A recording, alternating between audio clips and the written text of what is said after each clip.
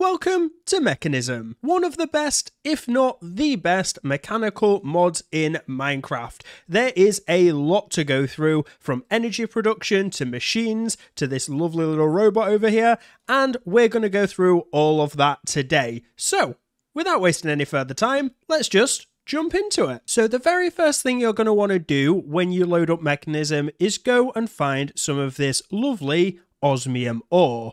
Now, the osmium ore is the foundation for Mekanism, and you will use it to make everything, including your very first energy source. So all you need to do, go and find some. You can find them pretty much any level, just scattered through the world.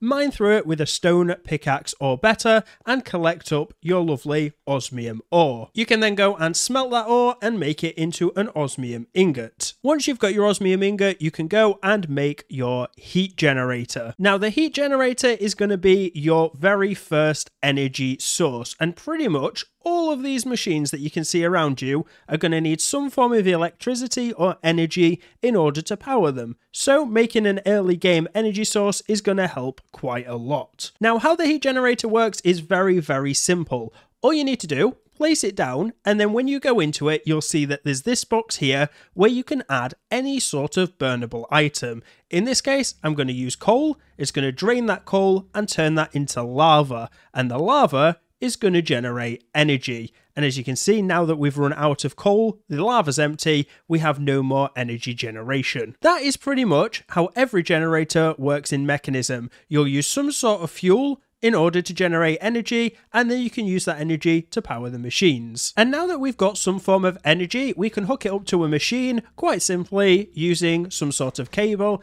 and it will power the machine. Don't worry too much about what the machine does, we will go through all of them shortly. That is pretty much Mekanism in a nutshell. Get some power, move it across, make some machines. Simple. So, let's have a look at some other ways that you can make energy. So we've come outside of our brand new guide house in order to harness the power of the sun with these lovely solar generators. Now, if we have a look at them, you can see that just by being outside, they are passively generating energy. It doesn't generate very much energy, unless, of course, you upgrade that to an advanced solar generator.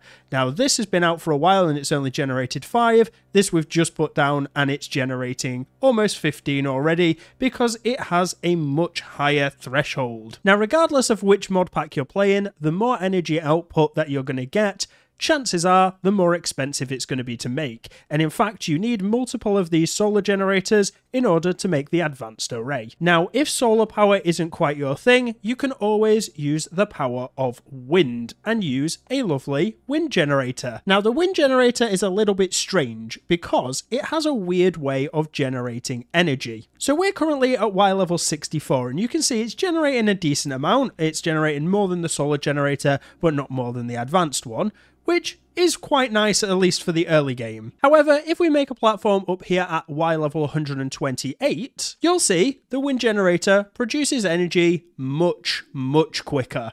Now that is how you're going to utilize the wind generators. Just a heads up for you Vault Hunters players, you cannot get the wind generator. It has been disabled, or at least it has at the time of recording, so yeah. You're going to have to use a different form of generator. So now that we've covered solar and wind, it's time to move on to the slightly more advanced generators that we can make. Now, the first one is the biogenerator. This works very, very similar to the heat generator that we looked at before, except instead of feeding it coal, you just need to feed it biofuel.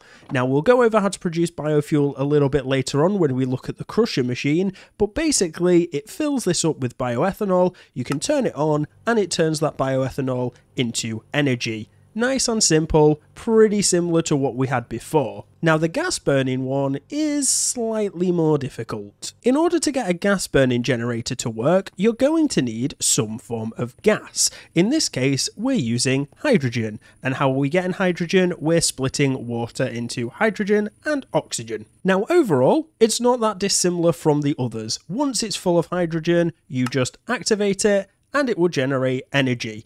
And you saw how quickly that did that. It's because it was so full of hydrogen, it just basically immediately generated all of that energy. The gas burner produces a lot of energy. It's one of the better options before you start hitting things like nuclear reactors, which is a little bit too complex for this video, but we'll briefly look at them later on. But now we have a slight problem because we have a bunch of generators full of energy and nowhere for it to go.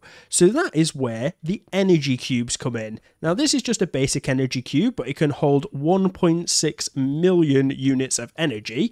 So what we can do is just connect that up nicely with some energy cables, and you'll see that this is starting to fill very quickly and it is draining from the generators. Again, this one is producing so much that it just doesn't drain, but this energy cube is now completely full. What we can then do is we can break this energy cube and then go and put it somewhere over here and then use it to power all of these ones.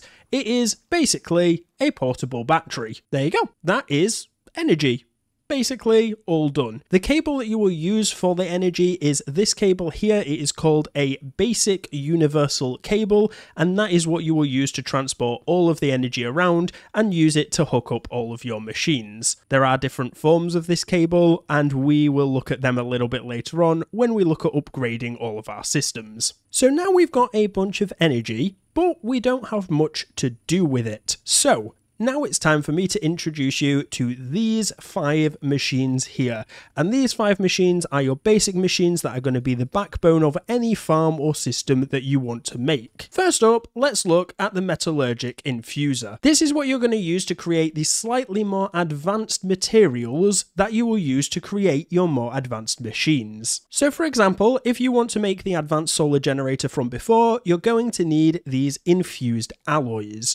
Now, really importantly, you need to make sure you check the recipe for your infused alloy based on what mod pack you're using, because for example in Vault Hunters you're using chromatic iron and Larimar, whereas in basic Mekanism you'll just be using iron and redstone. So make sure that you are checking it depending on what mod pack you are using. So all you need to do to create your alloys is go into the metallurgic infuser, stick in your normal items, and then use some sort of catalyst. In this case we're using Larimar. Over time that will transform your chromatic iron or your normal iron into the infused alloys, and you can then use those to make more advanced machinery. It's a pretty straightforward process, and no matter what alloy you're creating, it's the same steps. Check the recipe, put in the catalyst, put in the item that you're looking to transform, and then get out the results, as long as you have enough energy to power that system. Now when you get to things like the reinforced alloy or the atomic alloy, they get significantly more expensive and use more expensive ingredients, such as diamonds, obsidian, or in the case of Vault Hunters, echo gems. But those more expensive items are used to make more powerful things, such as a digital miner or a nuclear reactor.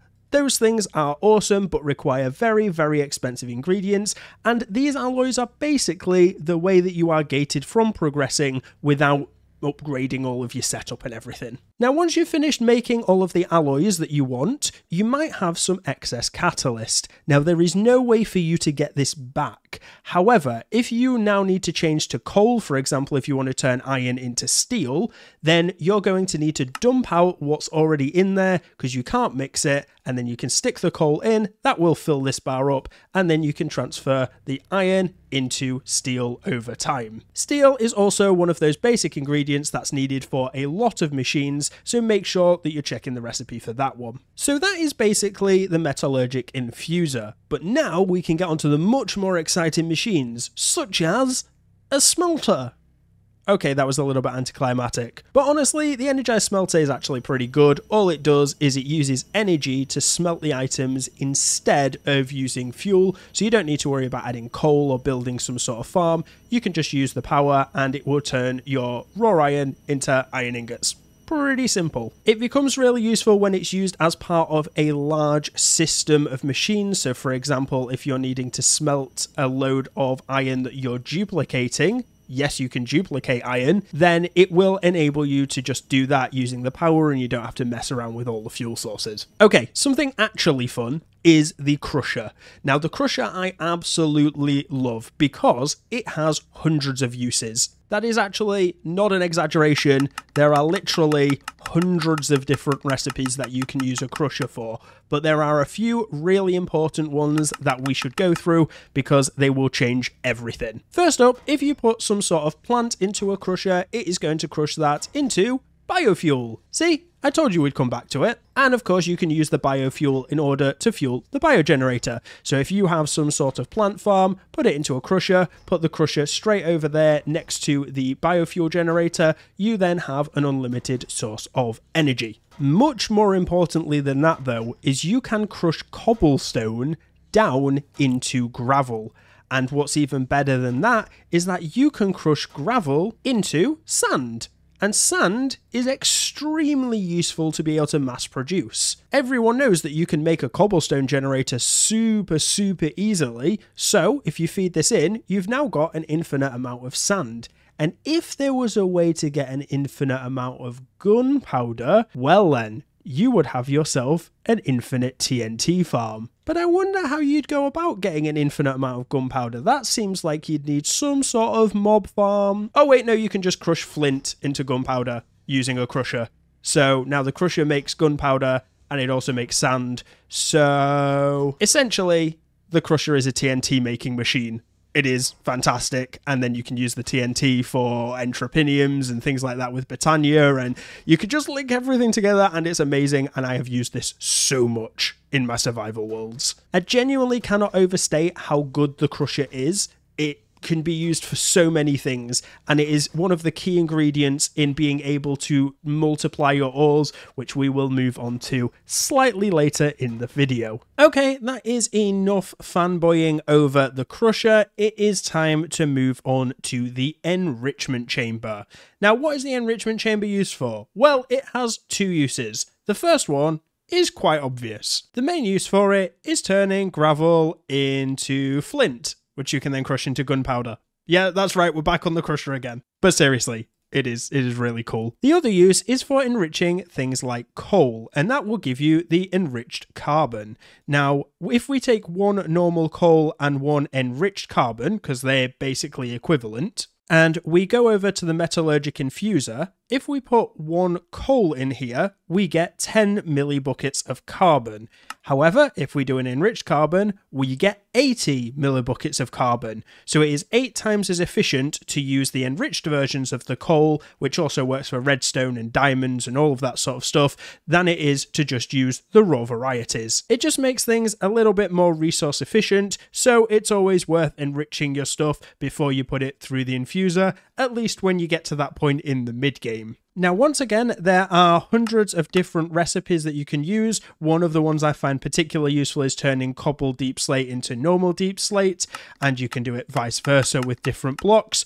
But it can do a lot of things. Just make sure you check through the recipes and see what it can do for you. So that is the enrichment chamber. There is one more machine left to go for the basic ones, and this is kind of a lot more similar to the smelter than it is the crusher or the enrichment chamber, because this one is the precision sawmill. Now, we all know when you normally turn a log into planks, you get 4 planks for every 1 log. However, if you do this with a precision sawmill, you will get 6 planks. So if you're creating a huge tree farm and you just want a load of planks, this is going to be quite helpful for you. It can also do things like turning bookshelves back into planks and books, and it does the same with things like beds and boats, which can be quite useful if you found a bunch of the bookshelves, but you then need books for enchanting. That can be quite useful. But overall, the sawmill is nice as like an efficiency thing, but it is not massively essential for a lot of the major farms.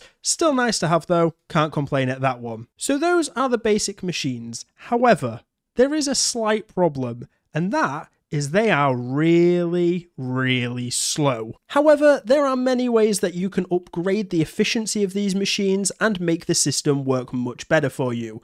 The most important things are pipes, upgrades, and factories. So let's start with pipes. Let's assume we want to smelt up all of this raw iron. What we normally need to do is take a stack, put it in here, wait for it to smelt up, take it out of here, put it into that chest. And you just need to do that over and over, which is terribly inefficient. So what you're going to need to do is just link up all of these pipes to the energized smelter. Now it won't do anything to start with, because what you need is this item here called a configurator. The configurator is basically your wrench or magic wand for Mekanism, and it'll allow you to configure pipes and your machines very, very easily. So first off, this is connected and we don't want that to be connected, so we can shift right click a few times to disconnect that, and then the same with this side.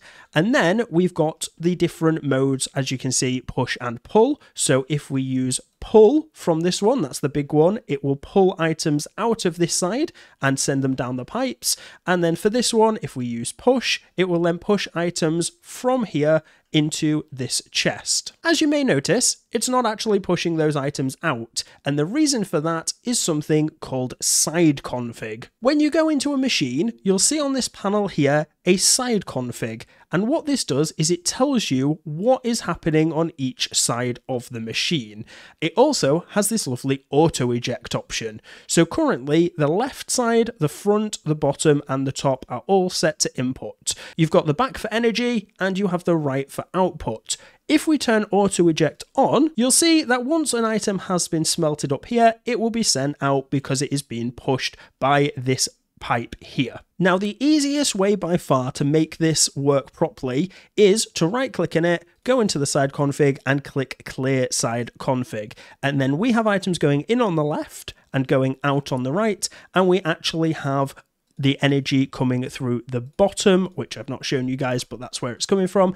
And now this will just automatically do it. Over time, we'll get those iron all smelted up. And that'll pretty much work for any machine. You've got the inputs, the outputs, the energy, and make sure that you also check the auto eject. And then there you go, fully automated on there. Now let's look at how to actually make it faster. So when we go into the smelter, on the right hand side, there is an upgrades function. Now, it will need these little cards here called upgrades, and you will be able to craft these using the JEI recipes on there. They're normally reasonably cheap.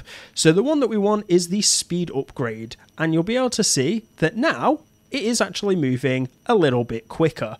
And then if we stack a whole 8 of them on, then it will go much quicker. Look at that. That is so much faster. Now, this speed is amazing, but it comes at a little bit of a cost, and that cost is the energy required for it to function. So using no upgrades, it only uses 20 FE per tick, which is not a lot at all. But if we put in 8 speed upgrades, that goes from 20 to 2000 FE per tick. So we're actually only running 10 times faster, but we're using 100 times the amount of energy. This can be offset just by using one of these energy upgrades, and that will make your machine both more efficient and able to hold more energy, so you've got a little bit more of a buffer. In this case, we go from 8k FE that we can hold on here, stick in 8 energy upgrades, and then all of a sudden you're able to hold 80k FE, and this is now dropped down to 200 FE per tick. Still 10 times what it used to be, but that's now in line with the 10 times processing speed that we got from the speed upgrades. They are honestly your main 2 upgrades that you will be using for pretty much everything. However, there's a couple of upgrades just to go through as well. First up is a filter upgrade. You can stick those on certain machines just to make sure that only certain items go in and out. The muffler upgrade is amazing. You hear the nice processing sound on here? Well, if we stick some muffler upgrades on them, all of a sudden, it's gone.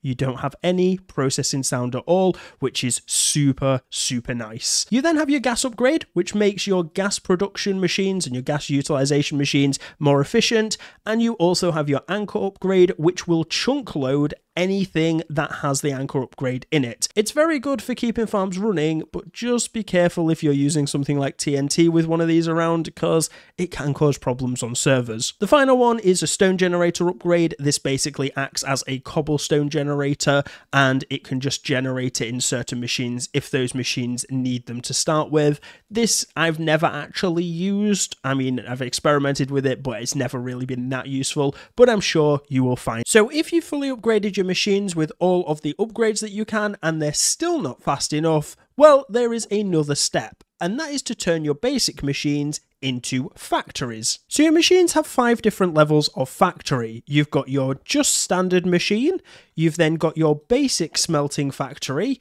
Now if you have a look, the normal machine will do 1 reaction at once, whereas a basic factory will do 3. You've then got your advanced smelting factory, which will do 5. You've got your elite factory, which will do 7. And then finally, you've got your ultimate factory, which will do 9. So essentially, having an elite factory is the same as having 9 normal smelters, and it makes things a lot more compact rather than building massive arrays of all the different machines. Now, the great thing about these as well is they don't inherently use more power. So if we put 1 stack of raw iron in here, then you can see it uses 20 Fe per tick, the same as we saw over there. And then if we go to the ultimate one, we can then put it in and it still uses 20 Fe per tick.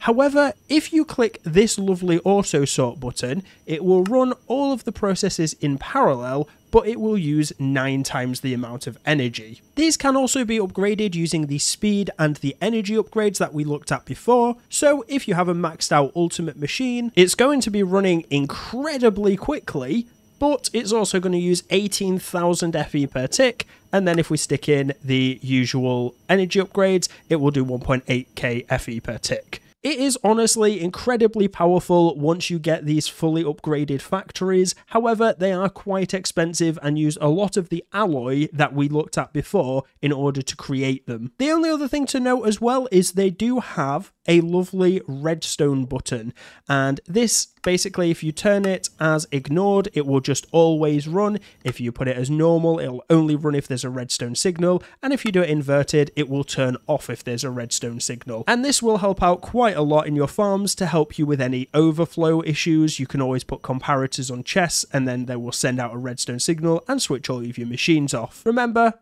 be server friendly. So we've looked at upgrades and how to transport both energy and items, but you're going to need to know how to transport more than that if you want to be successful in Mekanism. If you're wanting to move fluids around like this water, you're going to need a mechanical pipe. So again, you can just set this to output and it will move the fluids for you. Now with this pipe, it actually has a little bit of storage in it. So if this is full, it'll then fill up the pipe and then you can store a little bit in the pipe. That's easier to see when we look at the pressurized tubes for gases, because as you can see, this is actually not storing anything because it's just moving it into this tank which has space. But because this purification chamber is full, this pipeline now has gas just stored in it. And you can use that as like a temporary storage just while things are flowing through. There is also this basic thermodynamic conductor, but to be completely honest with you, as a beginner, you won't really use it. It's mainly used for transferring heat, which comes into play a lot later when you're looking at things like your nuclear reactors.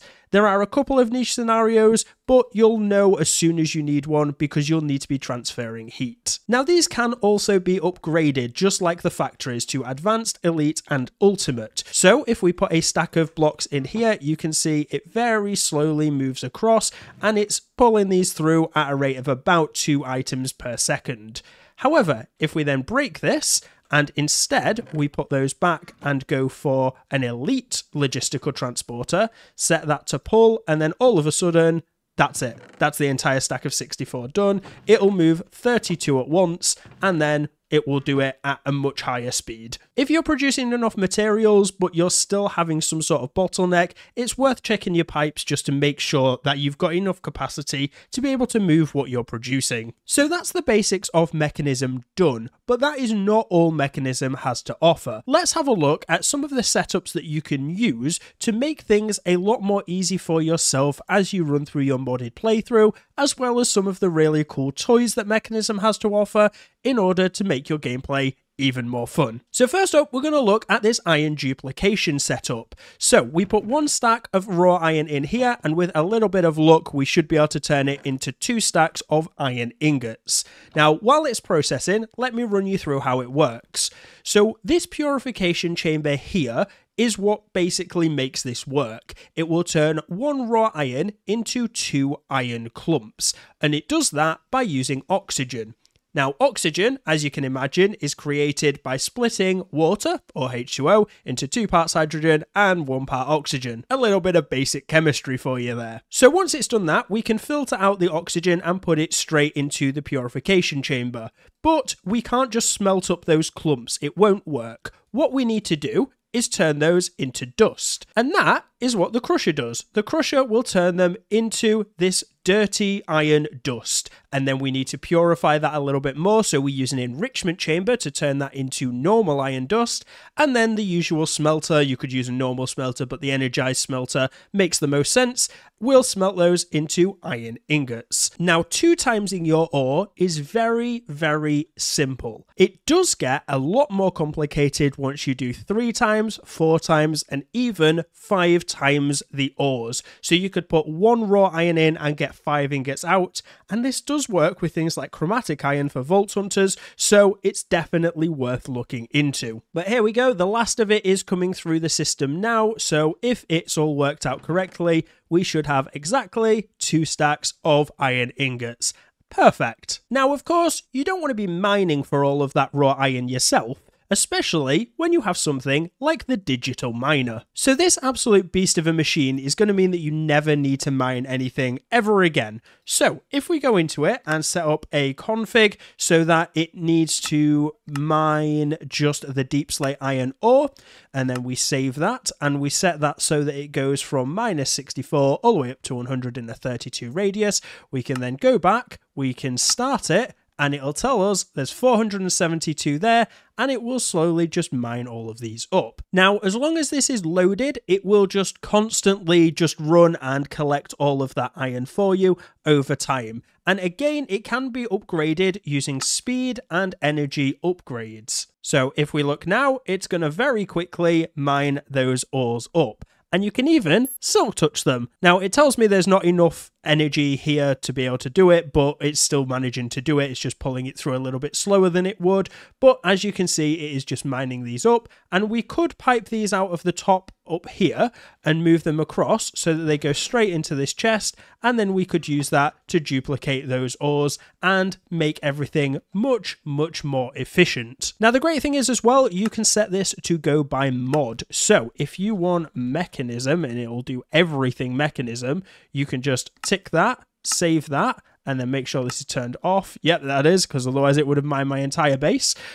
Change this down to Y level 0, click OK, and then when we go and start it up, it will find all of the different blocks that you use for Mechanism, so the fluorite, the uranium, and it will do the osmium and everything as well, and then you can just gather all of that up. Honestly, one of the best upgrades, but a heads up to all of you Vault Hunters users, this is a separate research, so you need to make sure you've done both of those. And if you're on another mod pack, make sure that you do have access to it. Now, if that wasn't cool enough for you, how about 2 different types of jetpacks and a mecha suit?